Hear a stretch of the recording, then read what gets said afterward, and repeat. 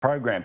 I said this would be a fun fight, and we've got three big brain people ready to talk about all matters, serious and otherwise. Joining us now from Canberra is the great David Leyonhjelm, Senator of New South Wales, leader of the Liberal Democrats. Lovely to see you, my friend. How are you?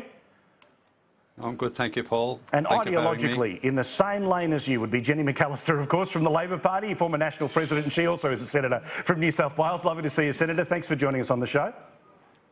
Yeah, good day, Paul. All right, I look forward to furious agreement between the two of you throughout the evening.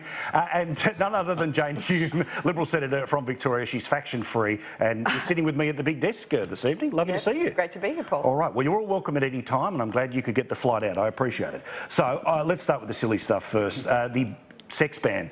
Cathy McGowan is the one suggesting it to follow in the footsteps of the United States to formalise a system where staffers are not allowed to have relationships with politicians.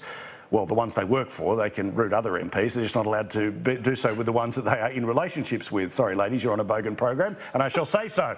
All right, let's start with you here, Senator Leyonhjelm. As a Libertarian, I can't imagine you're signing up to this anytime soon. Not that you have any desires on the staff, but what do you think?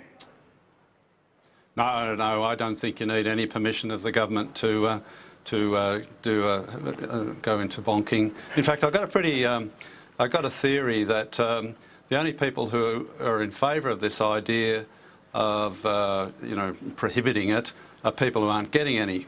And I was thinking about that before I came on the show. And on that basis, I probably should support it, but I can't. It's against my principles. This is what Cathy McGowan, the independent member for Indi, has said about why this needs